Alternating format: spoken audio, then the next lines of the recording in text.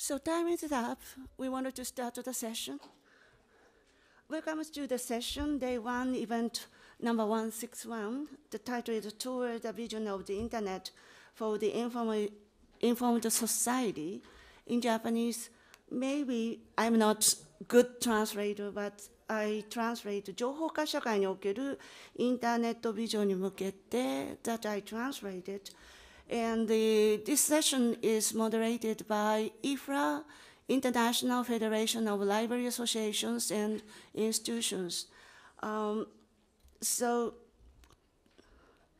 we will have the 2 hours. I guess it's enough time, but as far as I'm Japanese, if the audience if you want to speak in Japanese, don't hesitate to speak in Japanese. So both Japanese and English we can manage for this session. So there are 5 speakers of this session, and each speakers will introduce. I will introduce the speakers of each, and after presentation, we accept your questions and answers. That is same as offline and online. So online audiences, you are welcome to ask questions just after the presentation. And after 5 presentations, we will have a longer question and answer or present your own opinion time. We will have the very good discussion, I hope. So we wanted to start to that presentations.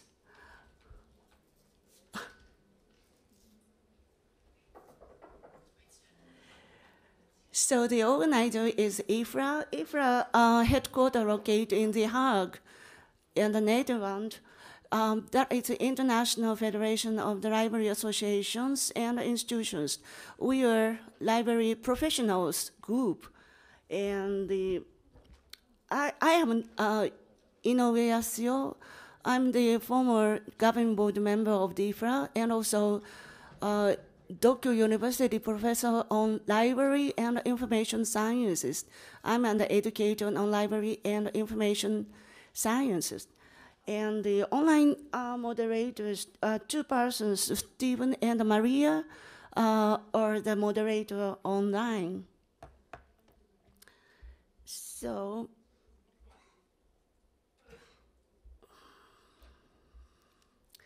So first speaker is Mr. Wisdom.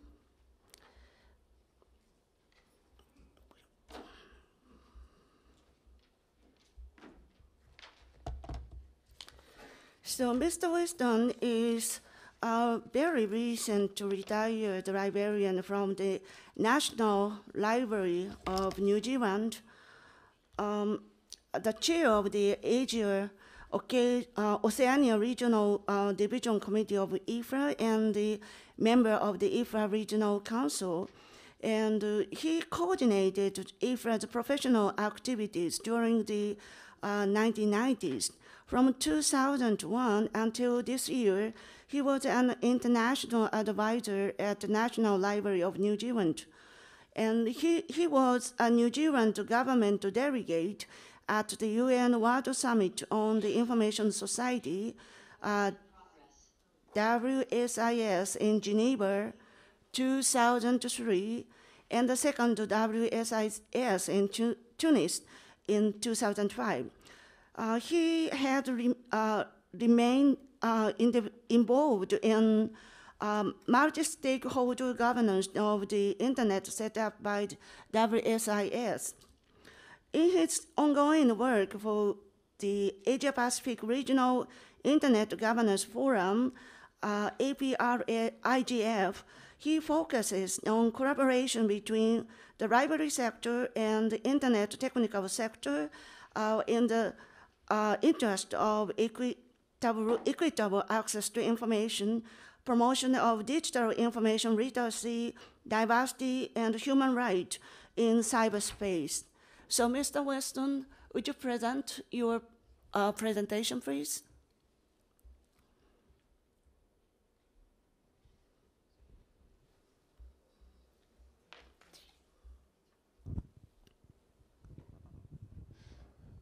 Thank you, Yasuyo.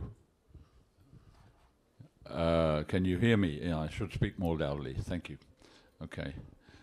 So my name is Winston Roberts, and I have spent several years representing the National Library of New Zealand in IFLA, and also several years representing IFLA in various parts of the world, and more recently representing IFLA in Asia Pacific as the chair of the Asia Pacific Regional Division Committee. And I have now stepped down from that, and it is being represented by other people now.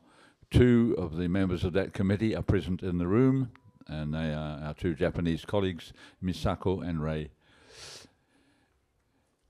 And now, we've called this session Towards a Vision of the Internet for an Informed Society. Now, this is a session for library professionals. It's a session for technology professionals. It's for both sectors, because we believe that there are many issues of concern shared by both sectors.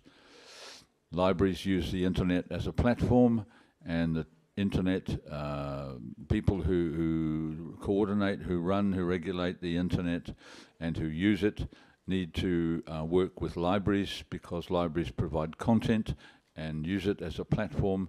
We need to talk to the technology people, because they need to understand how we formulate content, how we mediate it, and how we explain it to the communities who are our users. Okay, slide 2. Thank you, Misako. So, libraries are a sector of education services and information services in all countries. They are well known to everyone, in fact. Everyone grows up with libraries. And in fact, we are talking here on this slide about public libraries, but many of these comments apply to national libraries, scientific libraries, business libraries. But to make it simple, let's call it public libraries here, because they are the ones which most people know from a young age, right through their lives, in fact, until they become old and they rely on lifelong learning, just like me. So, public libraries are windows open on the world, in fact. They're open to everyone and available in most places, at most times, available at no cost or minimum cost. In the case of children and youth, libraries provide internet safety, protecting younger users and, in fact, older users against undesirable content, which could be misinformation, disinformation, or simply, or in the worst cases, pornography. Library staff are trained professionals. They know how to protect younger people against some of the vices that we see on the internet. Libraries,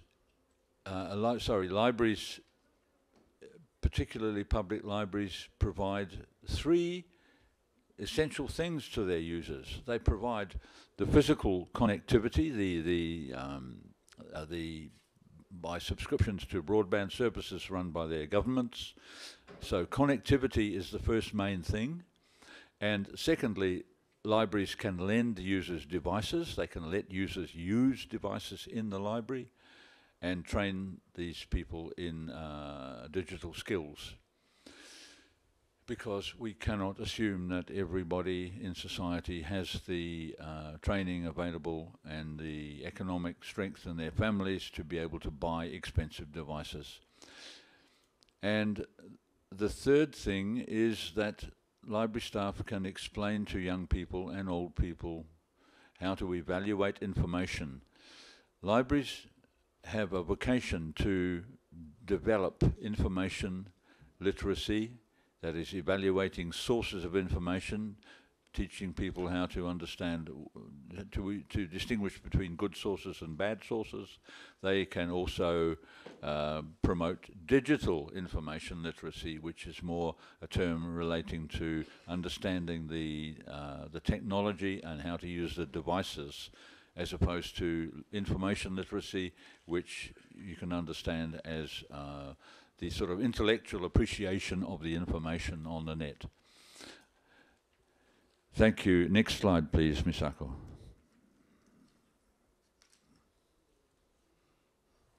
So, the important thing for libraries is that the internet should be trustworthy, it should be well governed, it should be ubiquitous and affordable, not just for the library sector, of course, but for the whole of society.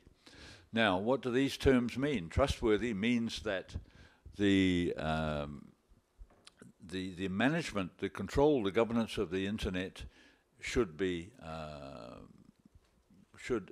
truthful, it should be legal, it should relate to the laws of the country, it should relate to cultural norms, and it should be according to the regulation which is prepared by governments and parliaments, and in principle regulation in consultation between the governing authorities and communities. And it should relate to the technical standards of the internet itself. And when we talk about a ubiquitous internet and an affordable internet, that means basically it should be available everywhere to everyone at a price that people can afford. That is, even in deprived communities, in vulnerable communities, people who may be living in small villages away from the main cities, and in many cases indigenous communities who may feel cut off from mainstream society. It should be available to all of these people so that they all have what we do call equitable access to information. So the access to information should be available to all, regardless of gender, whether they're men, women, children, and regardless of age, regardless of their educational achievements, regardless of where they live, and regardless of their cultures and their religious convictions. The internet should be available for all. It should be a mainstream service like electricity and water.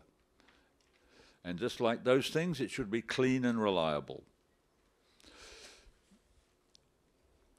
Now, the reason for focusing on the internet is because all publications that you see in life are written on the internet, essentially, or by applications. They are processed, they're disseminated through the internet. Libraries need the internet as a platform, as I've already said. And the content of the internet, the content that which people create in their daily lives, they put back onto the internet through social media and through their personal and business communications. All these sources of information cycled around and go back onto the internet. So I'm using the word internet not just in the hard sense of the technology, but in the sense of the applications which are derived from the internet, the applications which everyone uses. Can I have the next slide, please, Misako? Thank you. And there are gaps and challenges because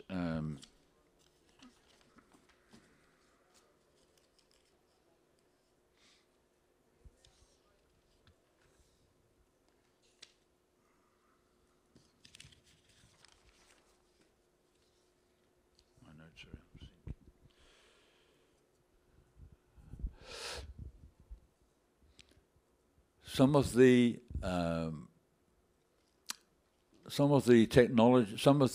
underlying technologies still require to be directly controlled by internet societies in all countries and by multi-stakeholder input to the governance of the internet.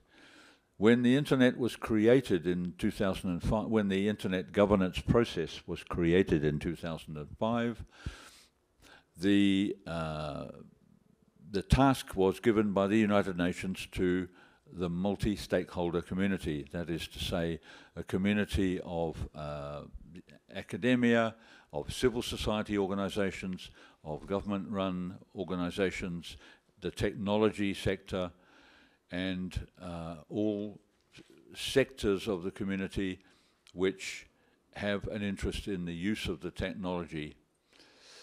And then the United Nations also decided in 2005 that at the World Summit on the Information Society, the United Nations decided that the role of this Internet Governance Forum should be to discuss public policy questions, questions of broad public interest, which are of interest, therefore, to governments who legislate, of the community who use, the technology sector who develop and create and extend the internet, and then finally the public sector,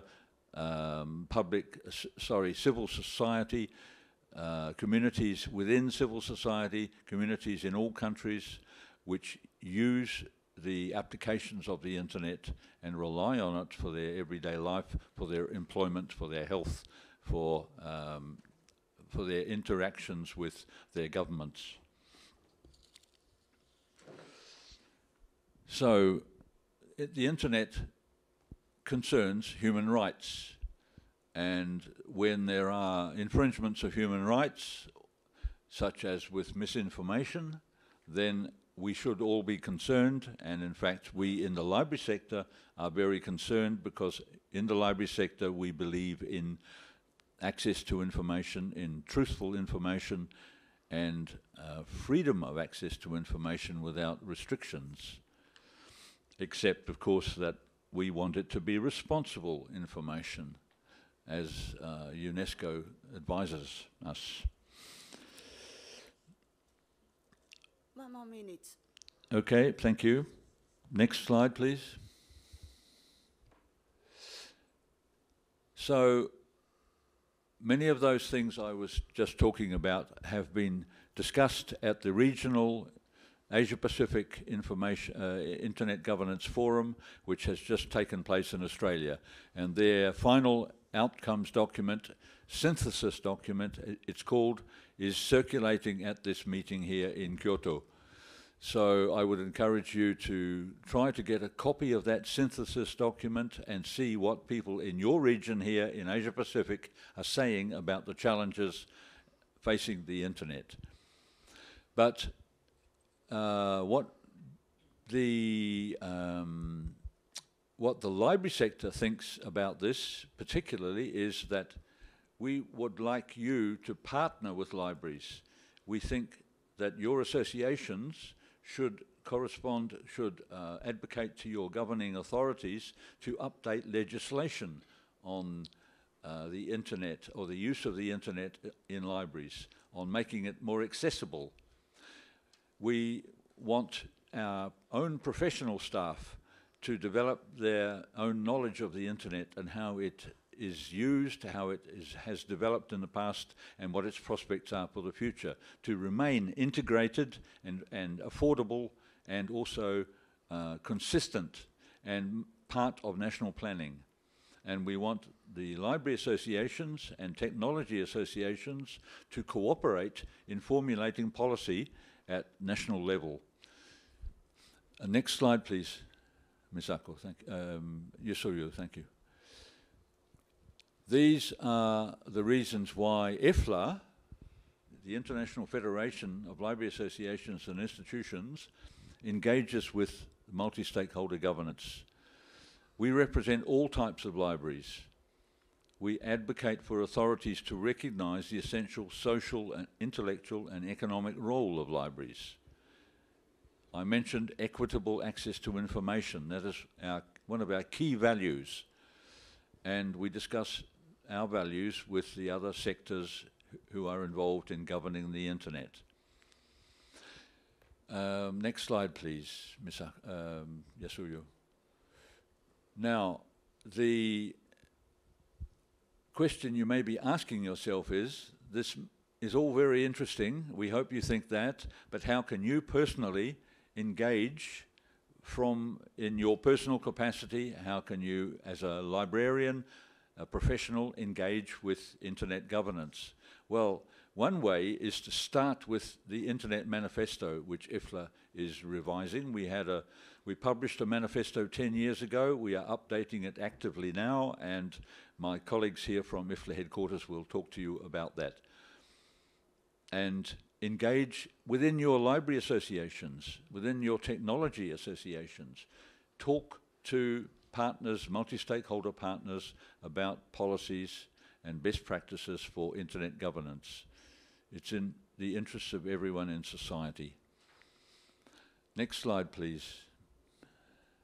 And just to show you that what I've been saying is not just words, not just concepts, these are real people. I've chosen this photograph because it is showing a bunch of a class full of school children in the National Library of New Zealand who've come in for a class in the National Library, and here they are. I'm trying to demonstrate to you with this photograph that library services are for real people, that internet governance is not just a concept, but it's a concept that these children have grown up with.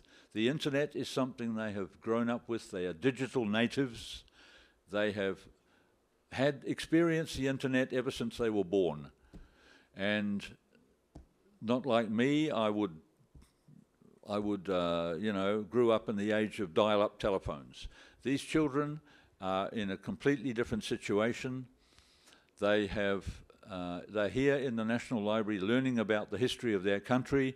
They are learning about cultural heritage documents, and they are having these historical documents explained to them by one of my colleagues, in fact, the lady in the black on the left. And all of these things, the whole point of this photograph is that all of these things are available in the National Library, on the internet. You can talk about them in person with these school children. You can also find all these things on the internet. Without the internet, libraries could not do their job nearly as well as they are doing it. We absolutely need the internet, therefore we need it to work, we need it to be well regulated, we need it to be clean and affordable and everywhere all the time. Thank you.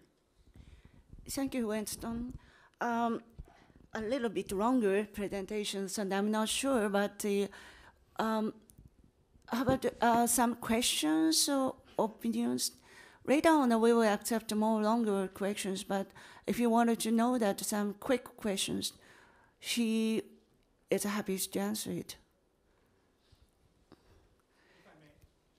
I think you need a microphone, Maria.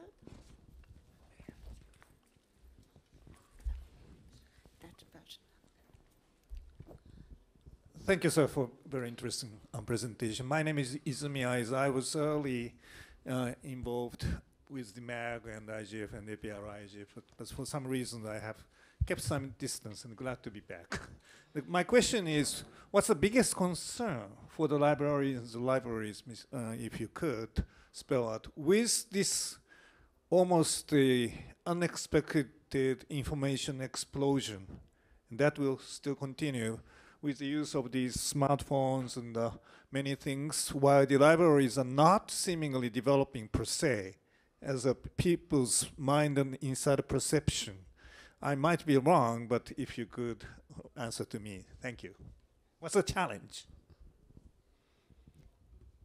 How about Winston? Would you answer to that? I can answer briefly, but to answer fully would take a monograph or a PhD thesis. I don't want to be. Libraries have always dealt with the information explosion. The information explosion began with Gutenberg. Libraries provide information in printed form and in online form, and the explosion is something that libraries manage. I don't really understand the problem you're trying to address, because libraries are, in a sense, the origin of the circulation of information in part in the economy. The information economy is what libraries are developing. We are the motor of the information economy. And libraries have always operated according to technical standards, just as the internet has developed technical standards.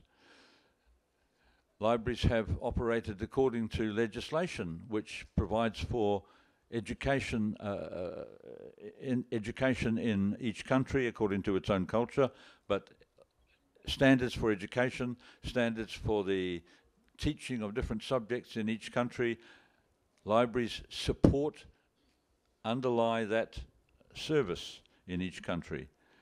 And the internet is doing essentially the same job in our perspective.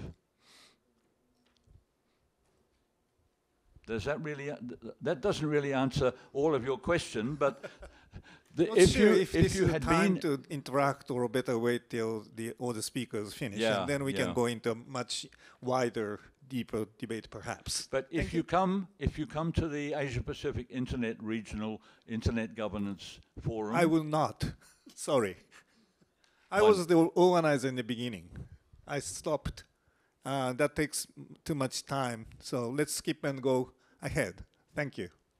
Sorry about that. Thank you. So as for the among the presentations, the Internet Manifesto is presented, but later on, maybe if Sebastian will explain with that, we should proceed to the next speaker, Nina Nakaola. Let me see.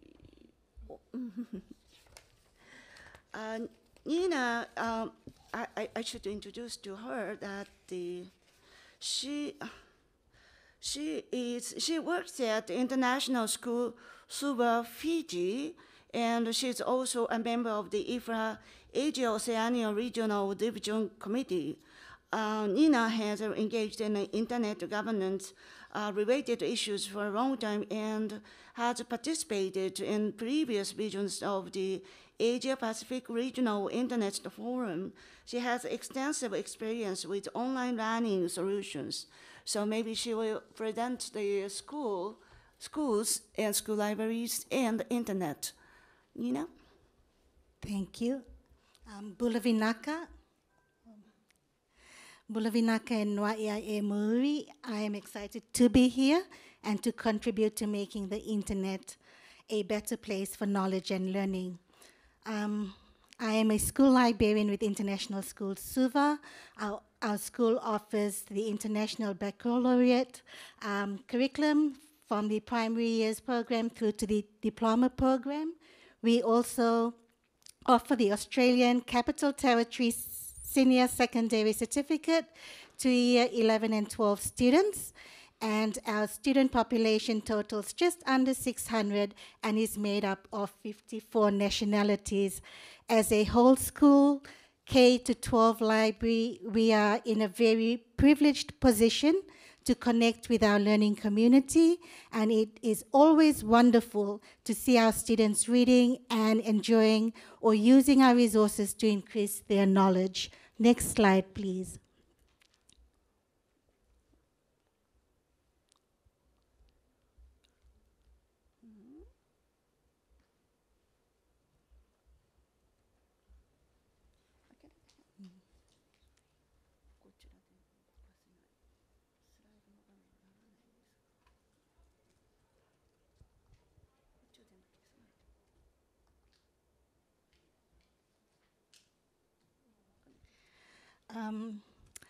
I am here today to share how our school library operated during COVID-19 lockdown and restrictions when our school transitioned to online learning. Next slide, please. Thank you. Access to the internet through a decent network, mobile phone and laptop enabled me to stay connected with family, library colleagues, and our fabulous learning community. We were able to create and share amazing resources to keep our learners motivated during those uncertain times. Next slide, please. Oh, thank you. During COVID-19 lockdown and restrictions, our library checked out approximately 12,072 library items. Our learners checked out print material by completing a library Google request form or by placing a hold through our online library management system. And we use Destiny Discover by Follett. I am part of the single subject teachers rotation, and we used the Seesaw platform. I would share curated digital collections from Epic School, which is free to use during school hours, free resources from publishers, author read-alouds, and I even recorded some readings for our primary students to encourage and sustain reading for pleasure and to support our their year-level curriculums. Year 2 to 5 students read 2,853 books from Epic School, and that totaled 750 hours. And they were only able to achieve this because of internet connectivity. Our students were able to enjoy reading in different formats. They had access to books, audiobooks, videos, and read-to-me books, which was great for students who had not yet become independent readers. Our secondary students had access to Sora, Overdrive student reading app. This made it possible for our library to purchase class sets and simultaneous reading material. And this was a way we were able to get textbooks into our students' hands. I had a look at our print circulation statistics before coming over to Japan. From January this year to the end of term 3, which was 3 weeks ago, our library checked out a total of 24,149 items. However, books are extremely expensive in Fiji, and non-fiction material can quickly become out of date. So we have to subscribe to age-appropriate resources to ensure that our learners have access to a wide variety of credible resources. Next slide, please. And as you can see, our students' 2022 MAP test results, from the results, it shows that their reading growth is higher than the international average. What we do as libraries and school library staff is very important. We create multimedia content to cater for the different learning styles and reading preferences. We wouldn't be able to achieve this if we didn't have access to internet. Next slide, please. Next slide, please. Thank you. We conducted a student survey in 2022 to understand how we could better help our students with their research. The results, as you can see, was knowing which scholarly or credible resources to use because of the vast amount of information and the potential biases out there. Conducting media and information literacy sessions would help our students save time and keep them motivated. We demonstrated how to evaluate online sources, how to use them ethically and cite them right, and we also used this time to promote our online subscriptions so that they could use our resources more effectively. Just recently, we have started to use Turnitin Draft Coach to help our students improve their writing and to ensure that they are citing, making ethical use of the information out there. Next slide, please. With the help of the International Federation of Library Associations and our contacts at the Itoke Affairs Trust Board, we were able to translate IFLA's How to Spot Fake News flyer into the Itoke language. That's our local vernacular. We felt that this was important to do and disseminated the Itoke flyers to our local library network because people needed information that they could understand, especially in this digital age of misinformation. Next slide, please. The Pacific Libraries Network was established in 2019, and one of our biggest challenges is internet connectivity.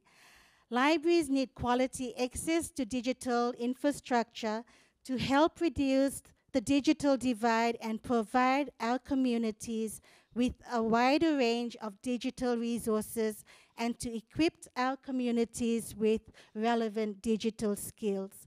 The next slide, please. Oh, I'd just like to add that our school was one of the few fortunate ones that was able to go to transition from or on-campus learning to online learning. And it would be nice if all local schools had access to internet so their students wouldn't have missed out on learning. During COVID-19 restrictions, the Fiji Library Association held a webinar in October 2021 to commemorate Global Media and Information Literacy Week. Our main objective was to highlight the importance of access to information and media freedom. And to conclude, we tried to make the best use of our library budget. It is limited, and digital resources have become more cost-effective. Our students can simultaneously use digital material. They have access to information in different formats and languages. They can access our library anytime and from anywhere. And it is also easier for our library team to share and collaborate with our learning community. I agree with my colleague, Mr. Winston Roberts. The internet should be accessible for all, and libraries have the potential to help our communities use digital resources and spaces ethically. Vinaka. Thank you. Thank you, Tina. So we will accept questions to her.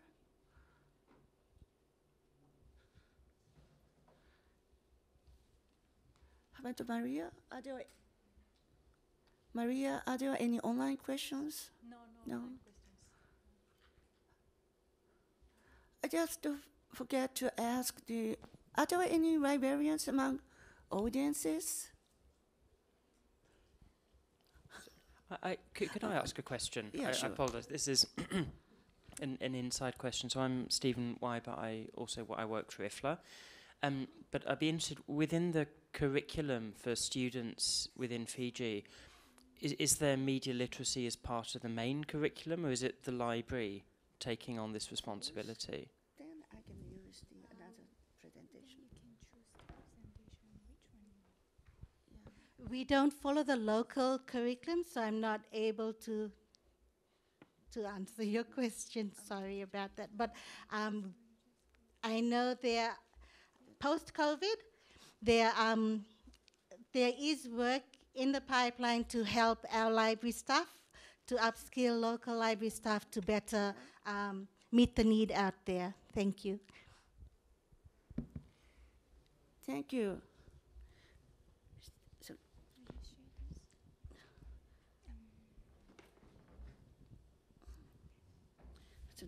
yeah, that one I wanted.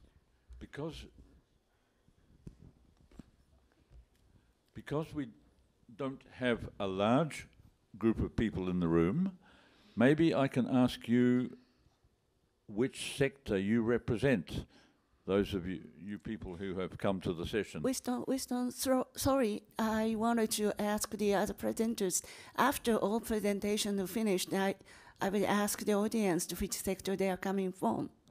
All right? Thank you.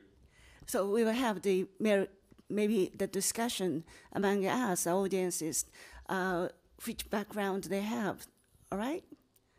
So the next presenter is Misako Nomura. Sorry, my pronunciation, I should say in Japanese.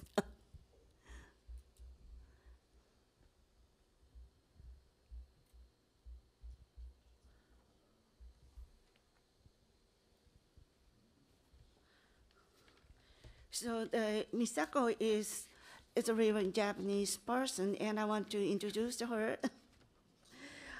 She is a board member of the Chief Secretariat of the Assistive Technology Development Organization, ATDO, in Japan, and she advocates ensuring access to information for persons with disabilities using accessible technology, such as DAISY, based on the SDG statement, leaving no one behind.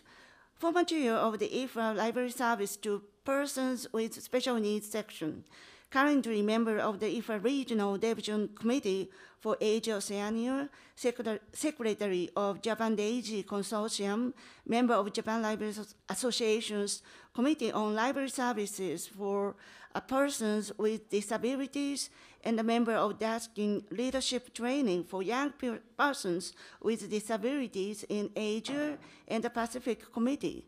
So, to Misako. Thank you. Can I? Okay. Thank you for your kind introduction. I have been working for persons with disability for many years while promoting assistive technology such as DAISY and accessible EPUB format in my organization and through libraries.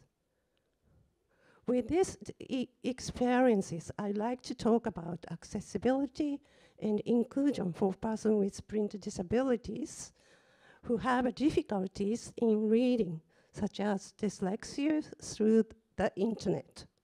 So next, please. So just a little bit about the definition of libraries and internet. I identify library from different perspective. Library have two roles. Public libraries is a legally mandated hub for accessible published information, including information published on the web in most of our countries, I think. National Library is responsible for compiling national bibliography to cover of all publication in the countries, which is basic mechanism to share information on both conventional and electronic publication and provided nationally and internationally, I think.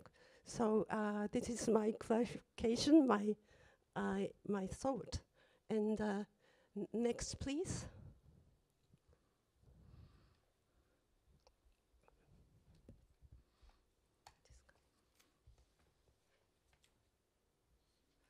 To ensure access to information for all, many people said about it.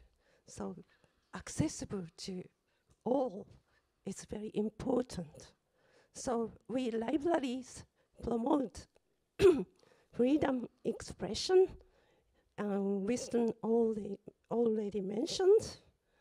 We often hear nothing about us without us. Have you ever heard of the phrase? This is from disability community. We respect the voice from persons with disabilities and leave no one behind, and the universal literacy under the SDGs, as you know. And also, under the IHRA Code of Ethics for Library and Other Information, the core mission of libraries and other information workers is to ensure access to information for all persons for personal development, education, culture, enrichment, leisure, economic activity, and informed participation in and enhancement of democracy. Next, please.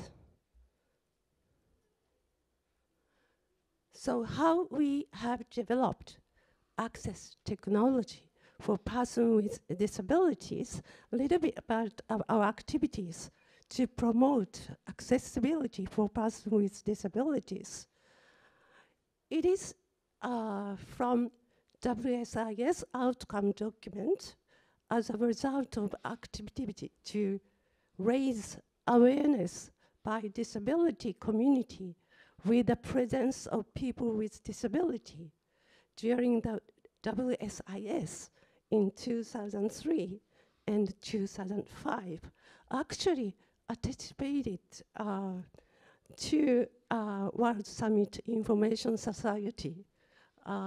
It has started for me to come to know what is the internet for a person with disabilities at that time. It clearly says the equitable access to information and using universal design and the use of assistive technology. The document clearly said that it is important for me, and I hope you understand. And the next, please. This is a photo from the forum held on 2005. This is the second global forum on disability in the Information Society at the second phase of WSIS. It is Tunis. I took at that time sign language interpretation and blind persons is a speakers. So we invited some people with disability to present ask them to speak out their needs at that time. And then next, please. I will give you Japanese example to promote accessible textbooks by providing DAISY EPUB format to the elementary and junior high school students with print disabilities. After the Japanese copyright was amended in 2008, so copyright is very important to have accessibility for persons with a disability in reading. And at that time, I took initiative in providing such accessible textbooks in collaboration, a network consisting of volunteers and non-profit organizations and the related ICT industries we started to produce accessible textbooks to students with print disability. In another word, reading disabilities. There were 8 users at the beginning, and now there are more than 20,000 users as of 2022. However, I feel we still cannot reach the students in need. While promoting it, we encouraged libraries, local education board to get involved in these activities. Next, please. This is a sample of Japanese DAISY EPUB textbooks played in the reading software. Have you seen that? Text and audio and images are synchronized. And this is a sample. Japanese DAISY EPUB textbooks played in the reading software, as I said. Text and audio and images are synchronized. Text is highlighted while its audio is heard, so that you know where to read. You see the navigation feature on the left with the reading system, and with the reading system, the font size, color contrast, and the speed can be changed with the needs of users. It's a kind of a customization. So,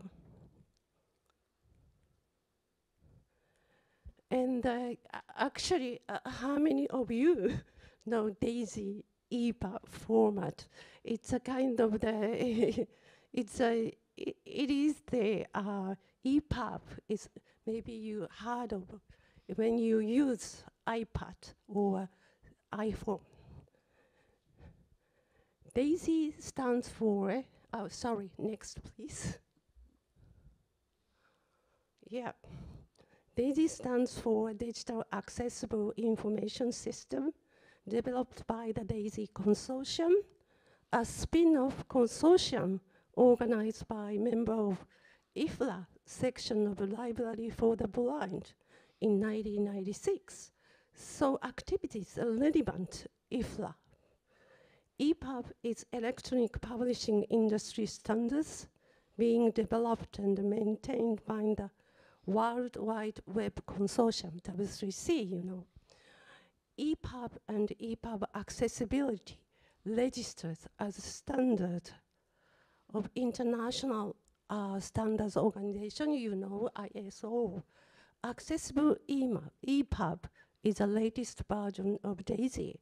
So DAISY and EPUB are highly compatible from the user's perspective. Most of the newly developed DAISY reading devices may read EPUB too. So therefore, people often put them together, such as DAISY and /EPUB in practice. I hope I wanted to try DAISY EPUB story. And next, please. Last but not least, what are the strategies for resilience and inclusion with print disabilities? I have two versions.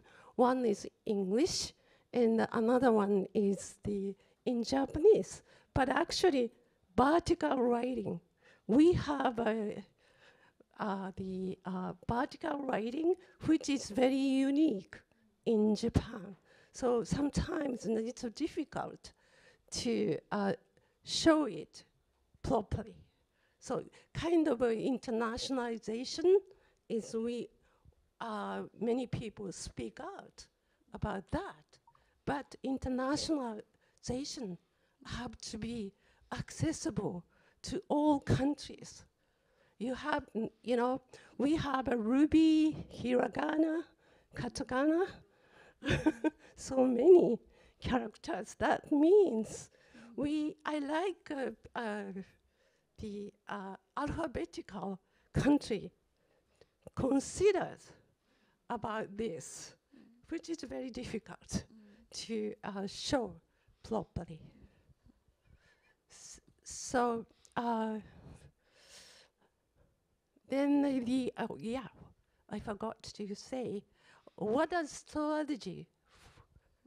And actually, I like you to bear in mind right of access to information as a fundamental human right.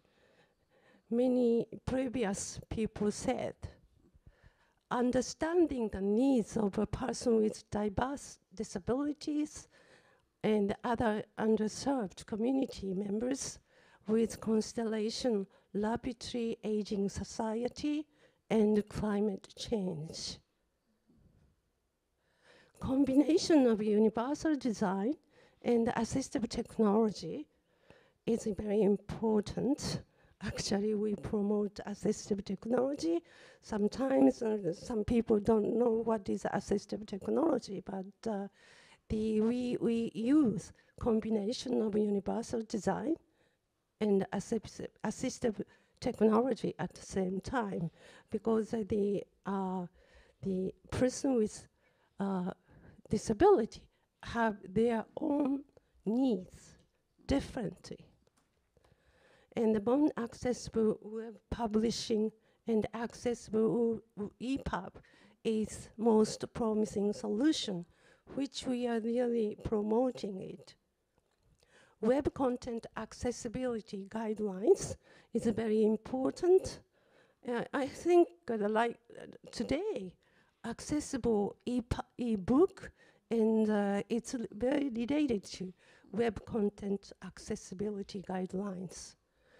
And promoting and supporting through participation of person with disabilities from libraries, I think. So I'd like you to use library when you need it. It's easy to go there and get information, but also you like to you enjoy your life. So what else do you think as the strategy for everyone to read and enjoy your life? Thank you for your attention. Thank you, Ms. Eko. So she mentioned about the disabilities, inclusion and diversity, maybe with Daisy or ebook things. Do you have any questions or comment?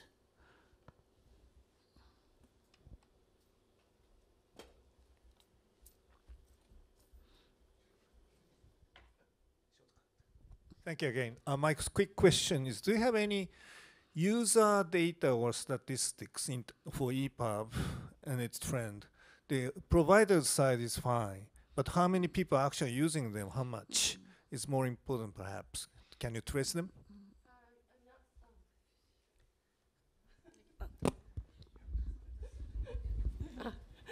I'm not sure about it, because some people use it without knowing it. It is EPUB. When you use iPad, then you can have an EPUB format document, but they don't know it. So I don't know, but in Japan, we started to provide EPUB format textbooks to elementary, junior high school students with print disabilities. So maybe we promote it in Japan.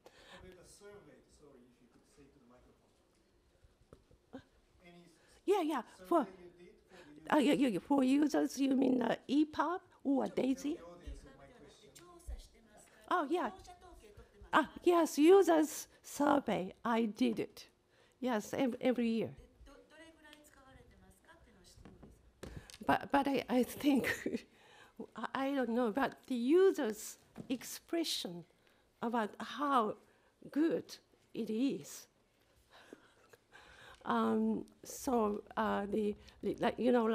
is accessible, or they can read very well, or they can understand rather than just reading printed books. So such a thing, we had a survey every year. So it encouraged to continue providing it with such good comments from users. So yes, there is no statistical result, but they have some kind of the descriptive result from the users. Weston? Could I suggest that if the gentleman asking the question would like to give us his question in writing, we can refer it to the IFLA section of, don't smile, the IFLA section of Libraries for the Blind and the sections dealing with information services for disabled people. We can get you statistical answers without any trouble. We do not personally hear. We here in the room, we do not have that statistical information. We can get it easily for you. Yeah. Now Mike is going to you, so just for... I know. Sorry. Just to clarify, I'm not just asking the statistics or facts to Misako. I wanted to ask how she perceives, or you guys perceive, the user's situation, the data. That's a totally different thing, if I may. See what I mean? So how much awareness you guys have as a provider to improve the user's cases in numbers and in qualities and quantities. So, but I would defer that to the later discussion, because if there's I think other presentations will be there, right? I agree that we should not go down a rabbit hole of statistical discussion, absolutely. We are here to deal with policy issues, not data. Thank you very much. Now we will accept next speaker, but the next speaker just arrived, so maybe I will change the order. So Boro Striking will be the faster, and then Rei Iwasaki will present her works. So are you all right, Boro? Yes. So the Boro, you should. Do you think the video first and then the slide only, or 2 slides that I'm going to share? So the video, do you want to show first? Yes. And then slide? And slides, only 2 slides later, slide number 10 and 11, to make it quick. You said that. Okay? Hold on a second. Because you said that I have too many slides, and then just cut it into 2 slides that is consists of the policy. This Vincent said that we are more to the policy, then I come to the Hold on a second. I'm preparing for that. Okay. So would you give me some time, please? Yes, yes, okay. So, let me see.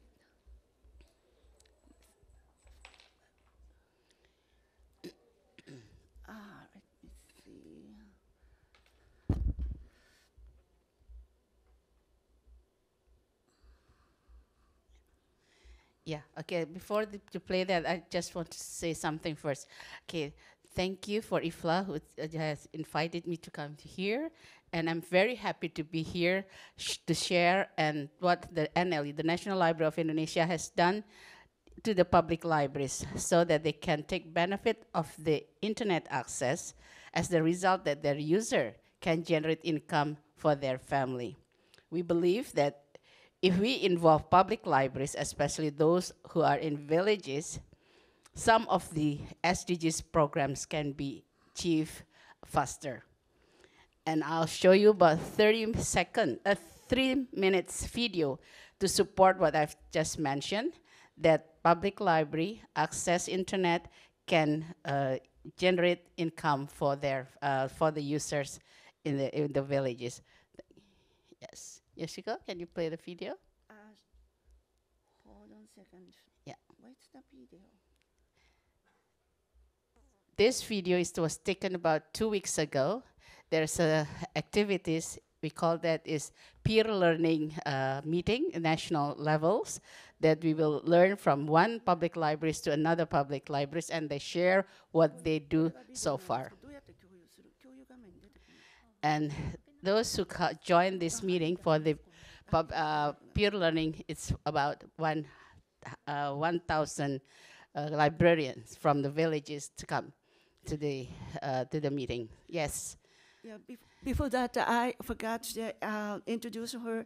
She is a senior librarian from the National Library of Indonesia. So I guess the video is from Indonesia. Am I Yes. right? Yeah. So maybe after that I will Yeah. introduce her and show up her slide. Yes. So firstly.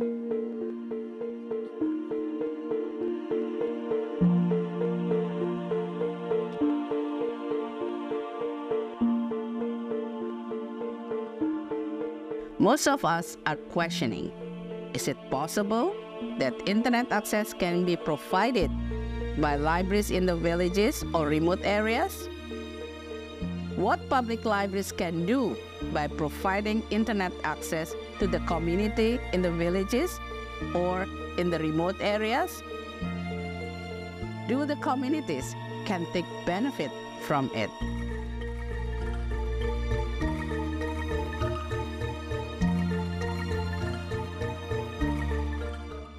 Hi, I'm Woro Salikin, Senior Librarian from the National Library of Indonesia. In a second, I will show you something that you might not believe it.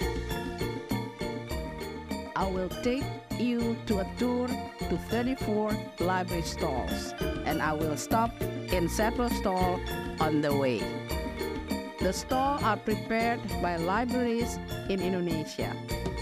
They work together from provincial, district, village levels, representing from the very west and east edge of Indonesia.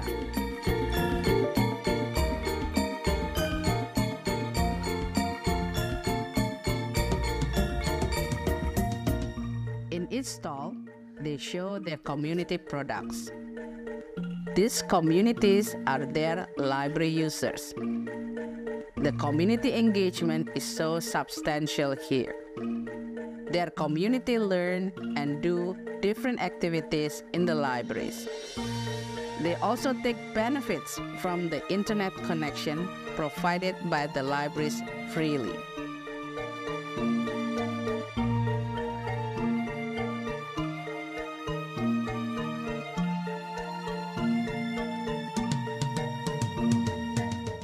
Through this connection, they can search for information, of course, apply for job, learn word processor, learn new things, and also get inspiration on how to generate their incomes. Some of them learn how to become creative, and some of them learn how to prepare their products and sell them online, such as cookies, chicken and fish floss, banana, cassava chips, coffee, teas, honey, and also plenty of handicrafts.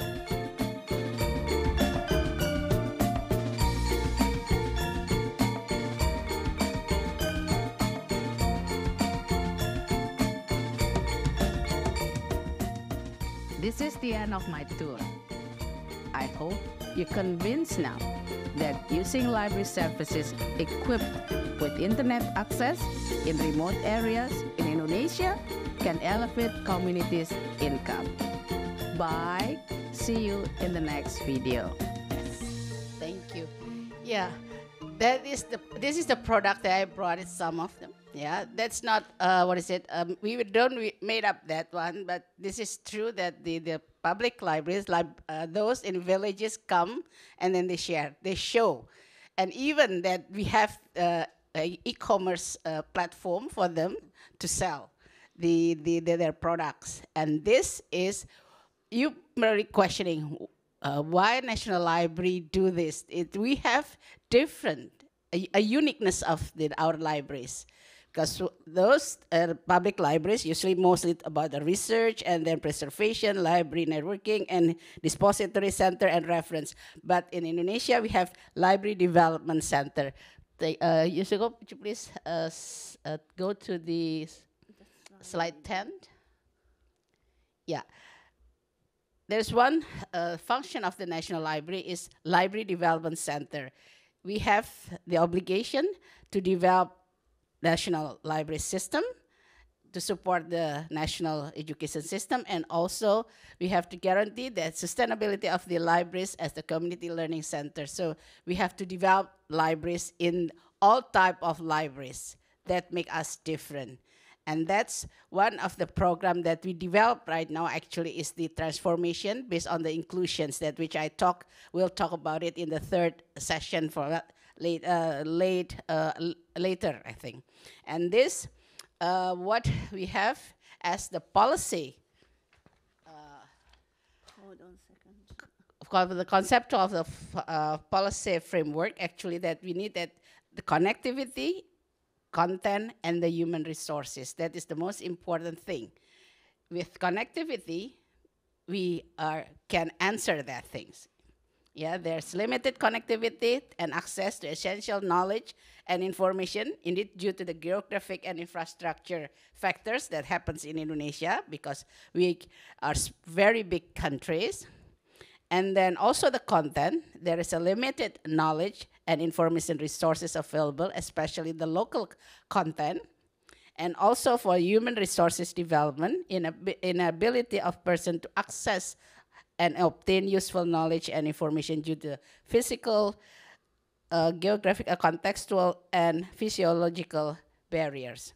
And that is one of the three things that we concern as the national libraries, and then we try to give a solution to that problems. Actually, we try to improve knowledge and information access infrastructure. We work together with the Ministry of Information, Communication and Informations, and we also work with the Ministry of Education and Culture to support the content, and also with the other ministry that we can contribute all the contents. And then strengthening resources and content of knowledge informations, that's also, and we also motivate those who are in regional and local government to create a local content so they can share to their others. And then we also have to strengthen context of knowledge for information for individuals.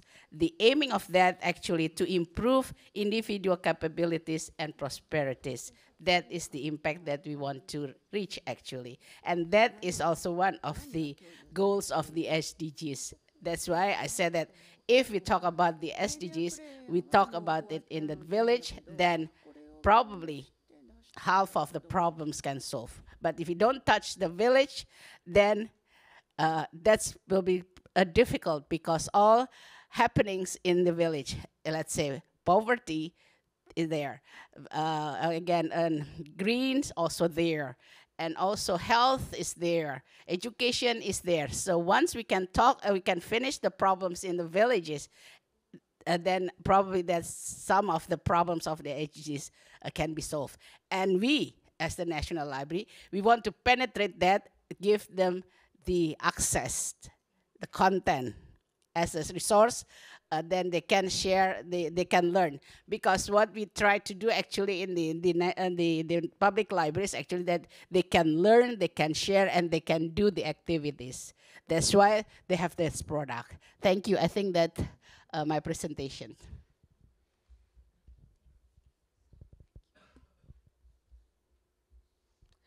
I don't know if anyone has any questions. Yes?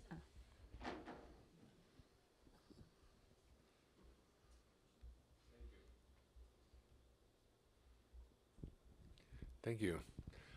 My name's Don Means. Fascinating story. I was unclear on the actual role of the village libraries. Are they creating an environment for people in the village to create these products, or are the libraries themselves creating the products?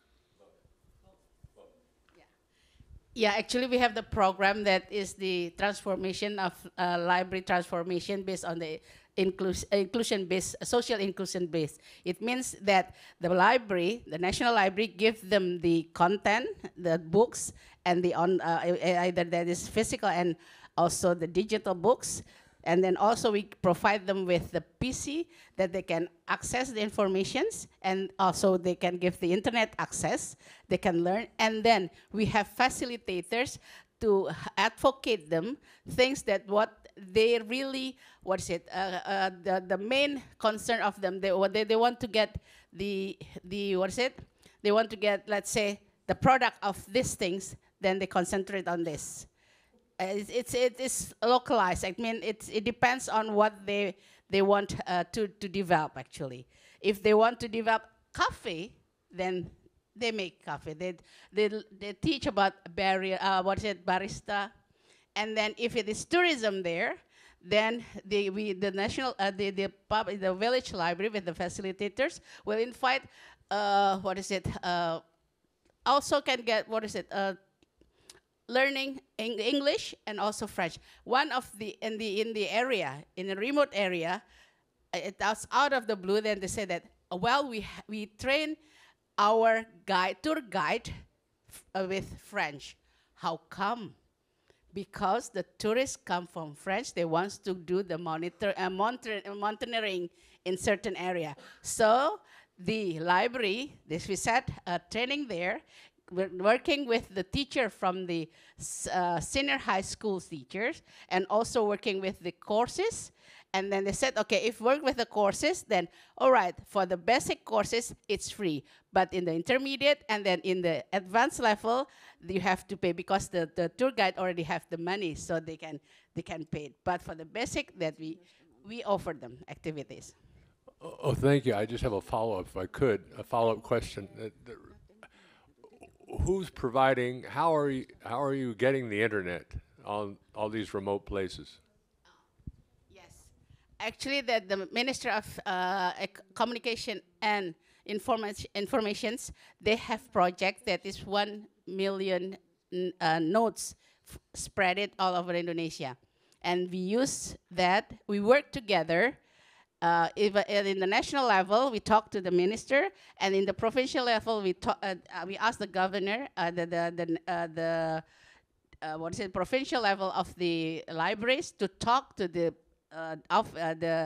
communication office there, and also the districts, so they can allocate certain notes for the library. The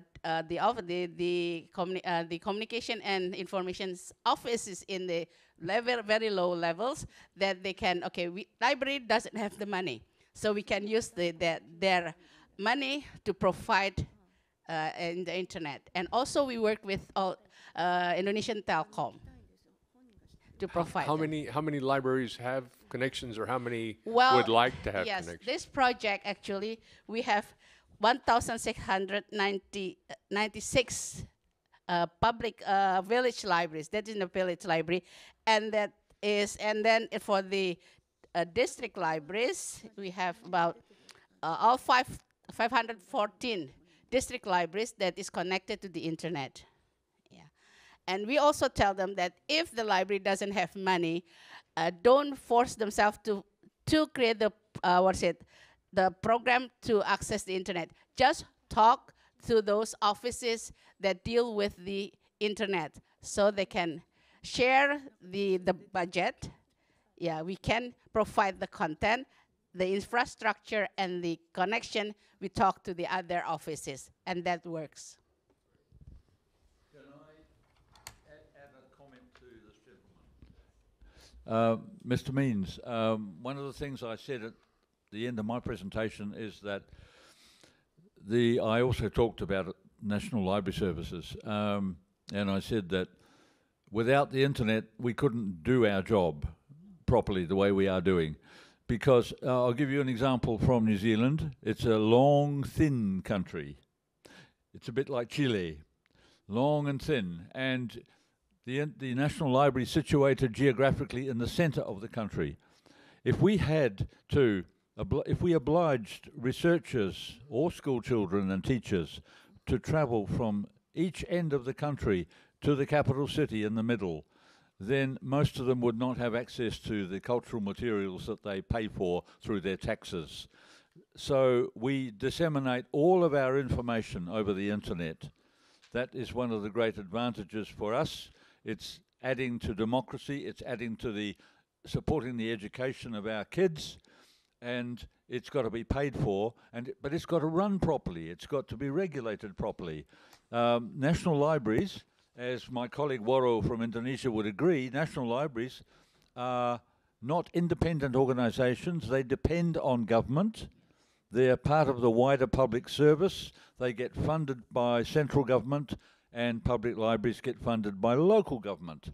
So all of us depend on the taxpayer support, and all of the taxpayers as the national community depend on the internet being regulated correctly to provide all of these services.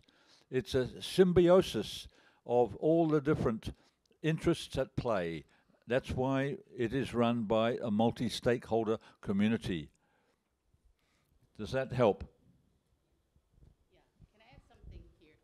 Yes, with the National Library, that we also have one application that is Indonesian One Search, that we can connect about 3,163 institutions and 4,939 libraries, and repository institution 11,686, and all together work there. They support us with their content. They can support not only with the metadata, but also with abstracts, or they can even share with the full text. And we already collected, it's about 12 million records. And that is our treasure to our dedication. We dedicated this record to the community. They can access. That's why we want them to have internet access. That's why we developed project. Actually, this project goes back to the project that IFLA done. It's a Global Libraries project. And we try to replicate this, and also we make some adjustment with our conditions. Thank you. Thank you, Bolo. We have the last speaker accept, so maybe we want to hear from the last speaker, Rei Iwasaki. So if you wanted to say more, maybe after that, we can accept. And sorry, Bolo, I cannot show you a slide, sorry. So Rei Iwasaki has been a professor at Kyoto Notre Dame University in Kyoto, Japan, since 2012. She acquired education of master's in the University of Tokyo. Her main research professional topics is school library services for children's reading and running in Japan. She's the chairperson of Kyoto City's Library Council and a member of the board of directors in Kyoto Lifelong Learning Foundation. Previous experience, the chairperson of the meeting of the expert of children's reading in Ministry of the Education, Culture, Sport, Science, and Technology. She won the prize from Kyoto City as a person who had rendered distinguished services in education. So now it's your burden for Rei. Hello, I'm Rei Iwasaki. I speak about school education and school libraries in Japan.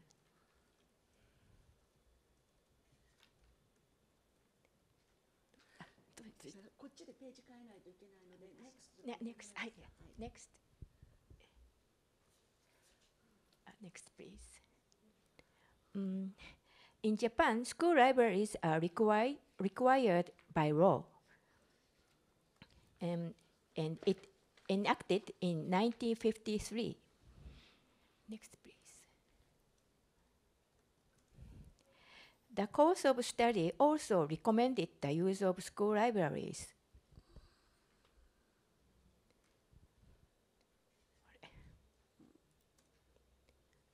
Yes, next, please.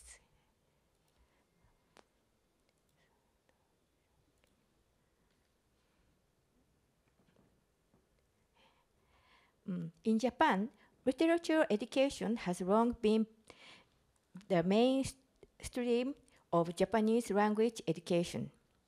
In recent years, national policies in light of the PISA PISA results have increased the number of materials for reading and understanding information rather than literature. Next, please. Next. Yes, thank you. School libraries are also being asked to modify their collections, which used to be dominated by literary works, to include more materials in other fields, such as science reading materials and philosophy and history and so on. Next. In addition, although media are becoming more diverse, in actual schools, the school library contains mainly book materials, and students often use the internet in other classrooms. Next please, thank you. At the same time, the library materials are quite diverse and abundant about books. Look at next picture. What you see, next please. Picture. あれ違うページが出てますね。あれなんでだろう。あ、もう一つ送ってください。なんか違うのが入っちゃった。もう一つ送ってください。すいません。これ？あ、これです。はい。これ？あ、ページが分かれちゃったみたい。あ、そうなんだ。すいません。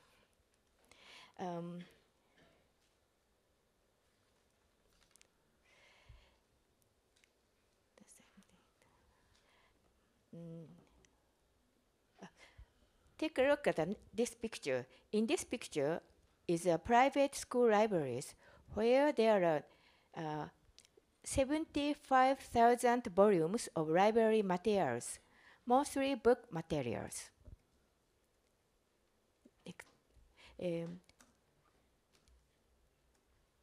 Take a look at the, excuse me. Although a balance of discipline is necessary, some junior high and high schools have large holdings in their respective fields. In contrast, elementary schools generally have small holdings. Next, please. In 2022, the average number of books in school libraries will be about 10,000 for elementary schools, 11,000 for middle schools, and about 27,000 for high schools. In many public schools, information education is conducted separately from the school library, and the content should be integrated regardless of the media through which information is obtained, but the two have not yet been integrated. 次のページお願いします。Next, please.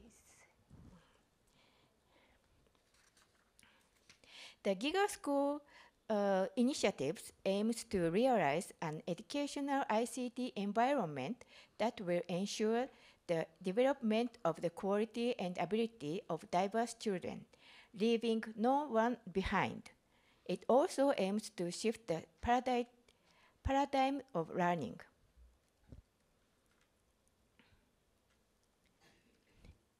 Many issues for implementation have already been presented. Here, we would like to focus on the following 2 points in relation to school libraries. Next, please.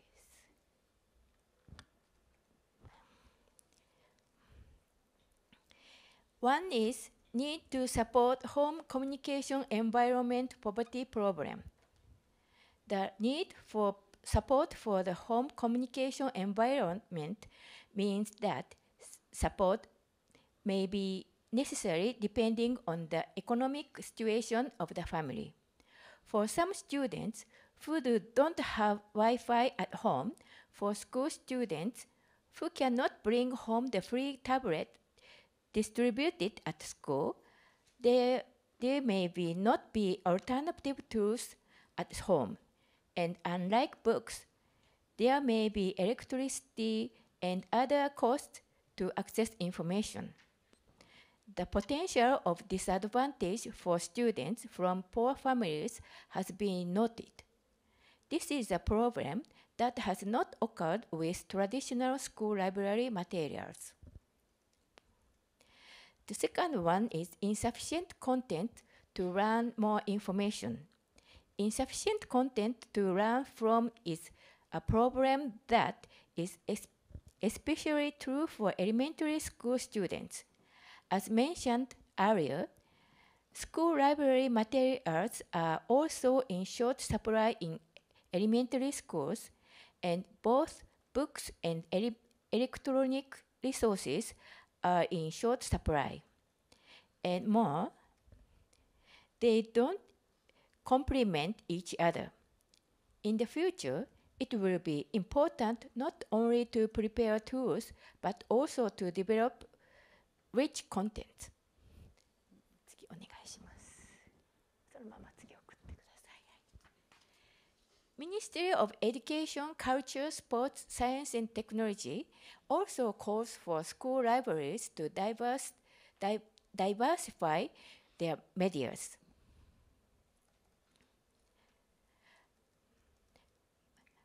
Thus, although school libraries required to be quite responsible to behavior informatization in school education as a whole, school libraries rarely appear in the actual GIGA School initiatives.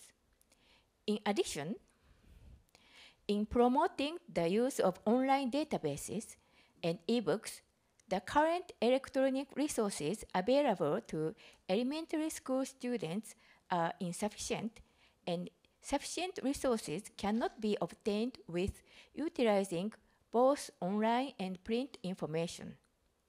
In other words, it is necessary to consider the enrichment of the contents of materials for schools, and it is necessary to enhance them those various media. 次お願いします。そのままもう一つお願いします。Being inclusive means providing a fair environment for access to information, not only for users with special needs, but also for users who do not have full access to information for other reasons, such as poverty. As a philosophy, the library's principle of equitable access to information for all users. The library format, which does not require separate physical tools, can address issues such as poverty in that all users, regardless of whether they have a tablet or not, can use the information in a fair manner. At the same time, the support for users with dyslexia and other difficulties in reading conventional books has been greatly improved with the introduction of tablets with reading out functions and multimedia daisies, which were introduced in Misako's presentation. In the future, rather than shifting from book media to electronic media, more inclusive school education will become possible by combining the advantage of both. Thank you for listening. Thank you, Ray. So now we open the discussion. So do you have any questions, comments, opinions? Maybe not only Ray, but also other speakers, toward the other speakers. Maybe, go ahead. I could ask a question just to start us off. So, do you have a sense that, for example, the Education Ministry understands the potential of libraries to support in building media and information literacy, to support in building these vital skills? Or is it libraries are just doing it spontaneously because they've not been asked?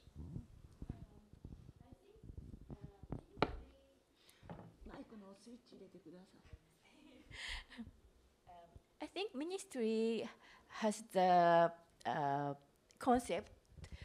The library, the school library, will useful for information literacy, but when they made the initiative, they don't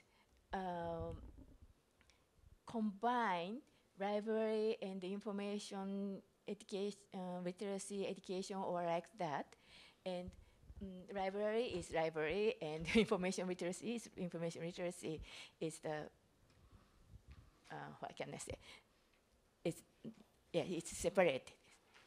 And unfortunately, many school libraries, many schools don't think school libraries can do something with information literacy or like that in actual schools, I think. Wisdom?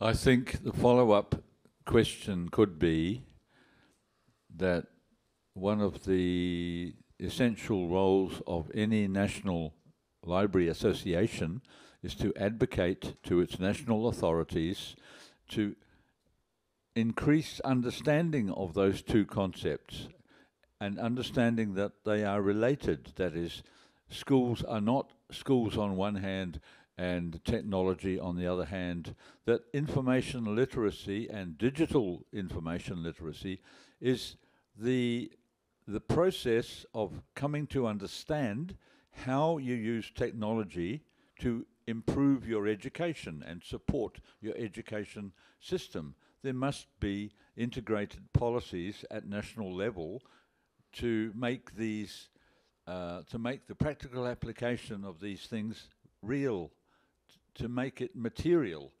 And this is one of the things that IFLA around the world tell our members, that national associations have this function. And we would hope that the Japan Library Association is also advocating very strongly to your national authorities to make them, help them understand the importance of,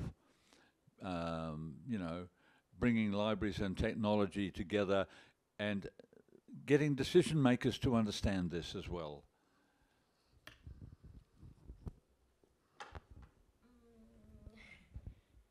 Someone thinks so, but someone don't think so. So it is very difficult. And some people think the school library will teach children how to read. And I think it is very important, but they don't think it is the school library is for information literacy. Some people think so, but some people don't think so, and so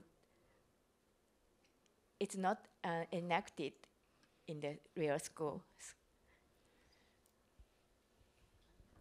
Maybe as far as in Japan, most of the school kids has their own tablet or PC, so the tech phrase is all right because they have already started to be trained to use the information technology method.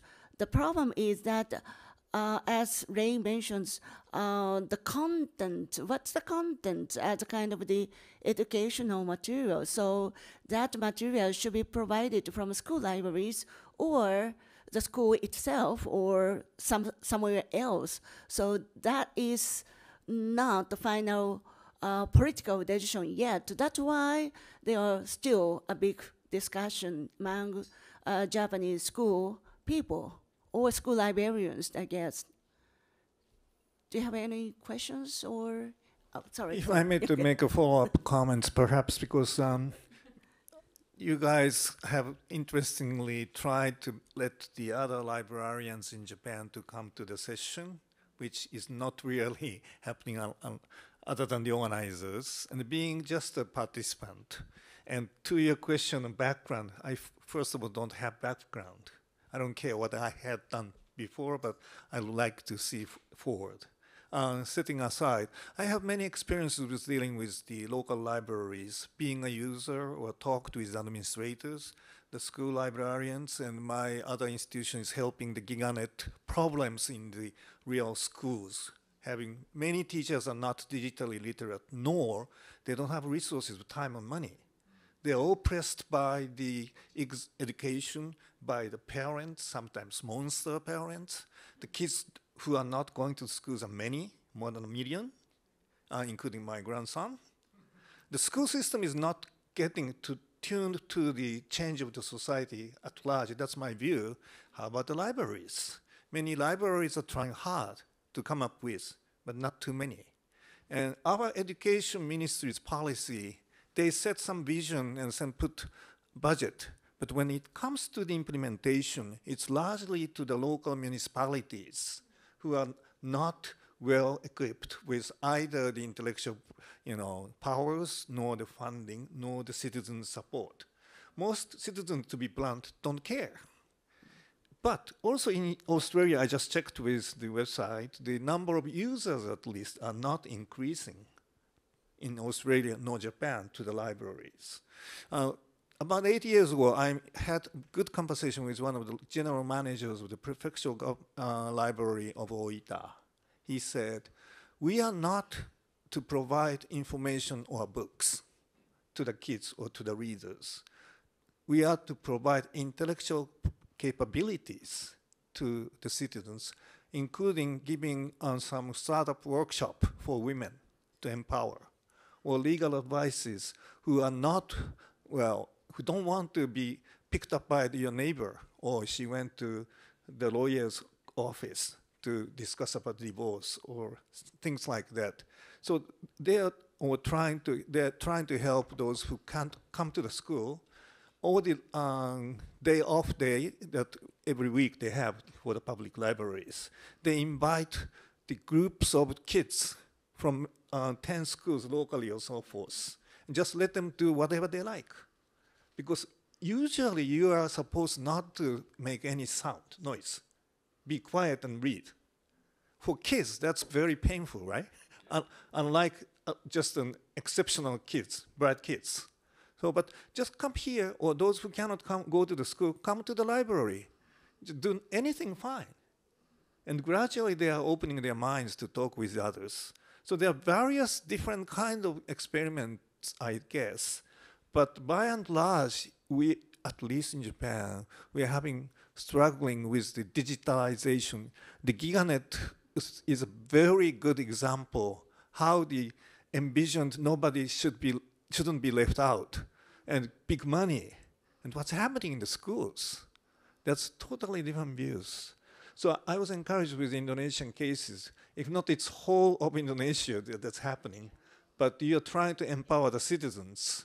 That's the most important lesson I learned from today's session. Just, sorry to bother, but for Misako, with all due respect, the new new Disability Discrimination Elimination Act is enacted.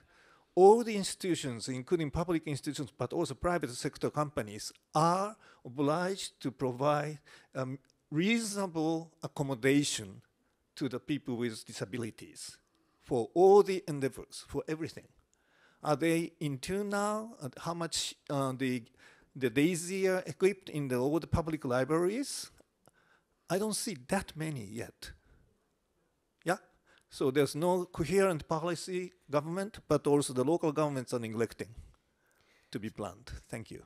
So it's a kind of the overall, but I can add to the same as the Indonesian, New Zealand, not Australia, but New Zealand National Library provides to the school libraries directly the kind of the information technology and the information like a database, something like that. So I think the point in Japan is a lack of the direction by the national government related to libraries and internet or some information technology or information providing method or the way, we believe that library is a kind of the gateway, especially public libraries and school libraries are the gateways of the information technology and information providing things.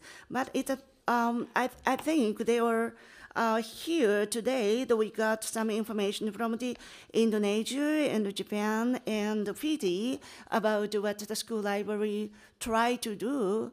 Not at the end yet, but we got some cases.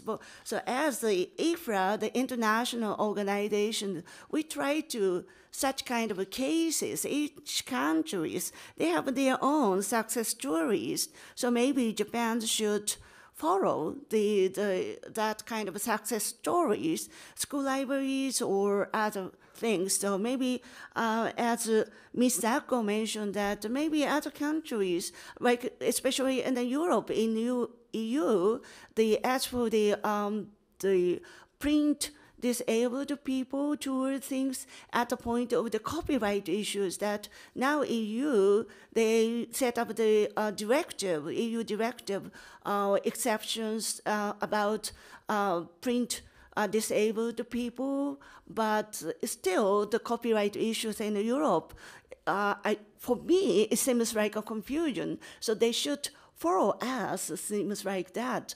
But, we can exchange the ideas, international basis. So it's one of the pillar is a kind of internet manifesto, because each country, they have the different dimensions. So IFRA had the kind of international statement. So Maria or Stephen, would you mention about that, please?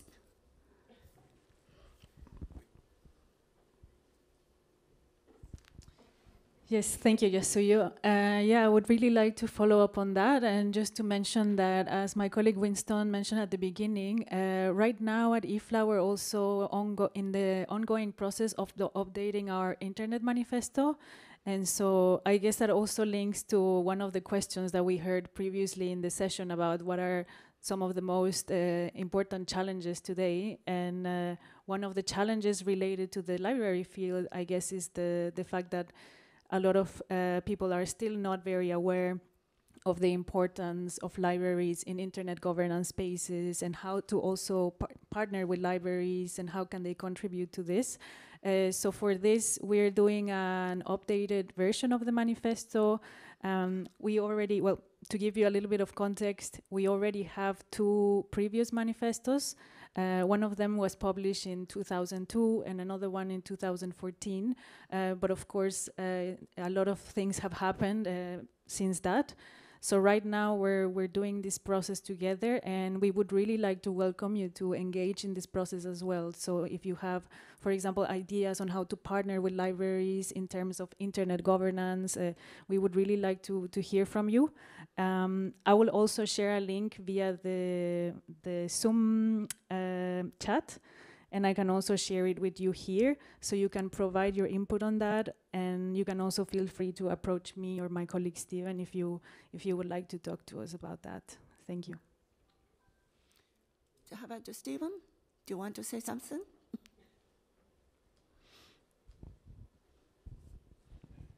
Thank you. Not so much to add, but I think, and hopefully this will stimulate debate for the last 15 minutes or so, or 10 minutes or so.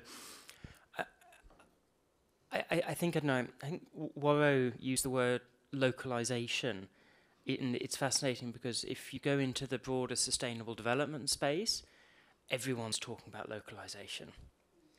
I know it's a really big theme. It's this awareness that you can't do things from the top down, and that you actually need to engage on the ground, that simply turning on a switch centrally doesn't make things happen. And I think that sort of speaks to exactly with the sorts of themes that we're looking to address in this Internet Manifesto, as the idea is to actually set out what are the big ideas, the big values, the big principles that matter.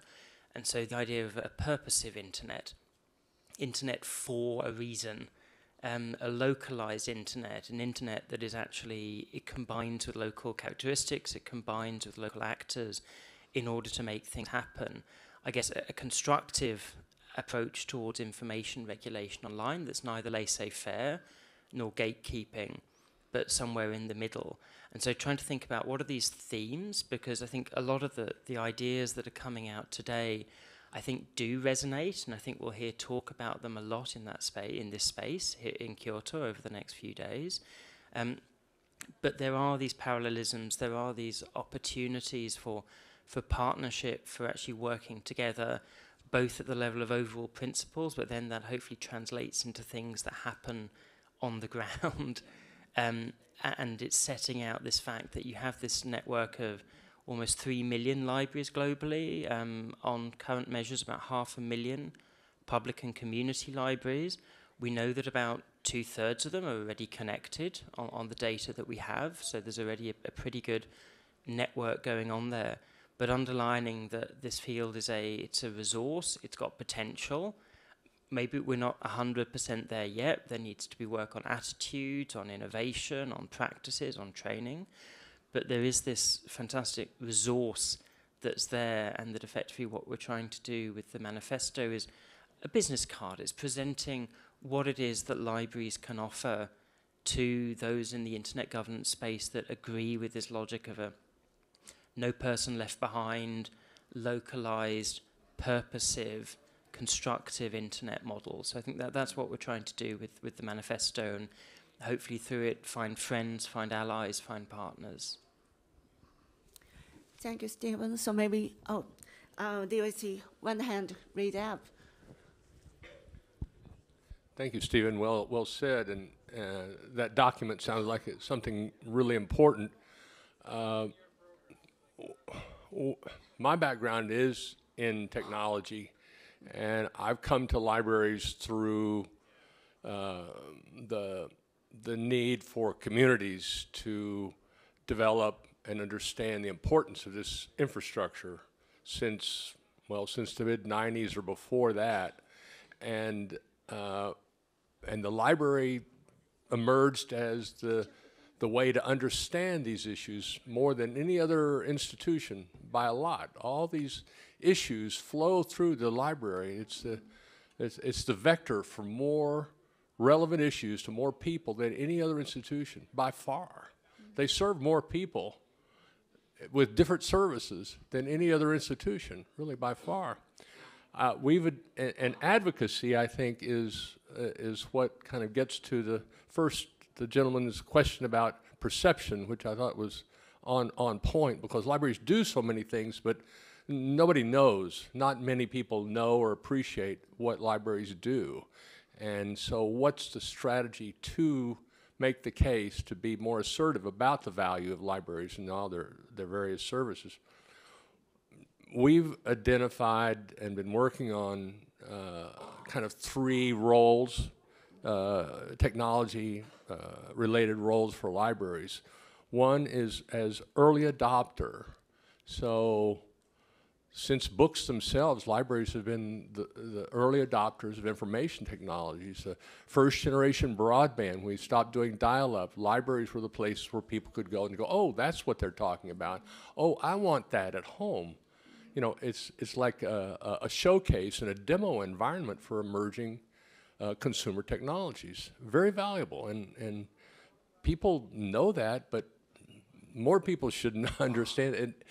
And demonstrating this with projects, which is what's so powerful about the Indonesian story we heard, is a complement to papers and studies that get read, but it's the action of people, the things that people see that really they remember and they relate to other.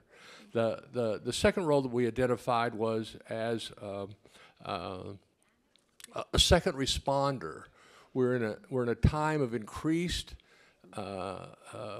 danger from extreme weather events, and we have our first responders, our police, our fire and ambulance, so forth. But after that, people look for and need help from other. They need information. They need communication, and libraries are well suited to play this role of second responder in disaster response and increase the resilience of a community, especially if they have internet and that internet is live and has backup power.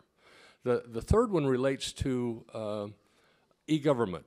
So this is sweeping, every government, every level is automating public services. And that's great. They do it to save money and they do it for convenience. But when you ask them, well, who are those services for? And of course, they're for people that are connected. They're people that have internet access. Well, what about the people that don't have internet access? And they go, oh, yeah, well, they can go to the library. Well, yes, they can, but do you share any of those savings with the library for taking on your support of your public services? Well, no, we don't. Well, why not? Well, we don't have to. Well, that's okay. But it's making the point that we say, we advocate this point, is that government is obligated to assure access to public information and public services. Assure access.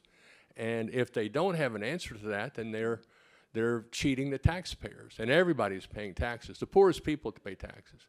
So those are the three things that we've kind of been drums we've been beating. But you're all marvelous people, and you're doing great work. Thank you.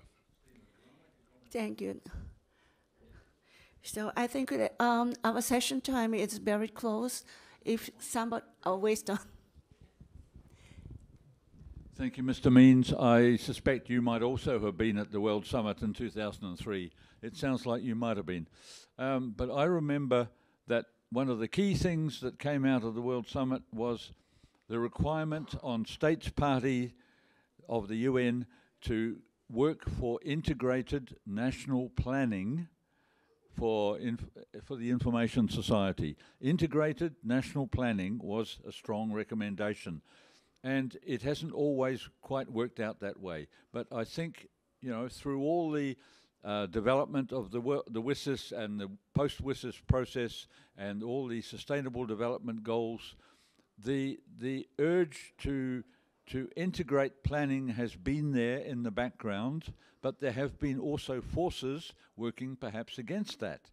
And one of those is the contrary force, which is working for fragmentation of the internet. We have to work for integration of the internet, to keep it unique, keep it together, and to encourage member states to integrate their information planning. And that would pick up all of the social and cultural and economic issues which you people are making, and put them all together in a package which hopefully would get the backing of national governments. Thank you. This is the session is ending, so I should say something about the overall of this session. But those people are really good speech for us, so I think I should not say any more. So I think this is the end of the session.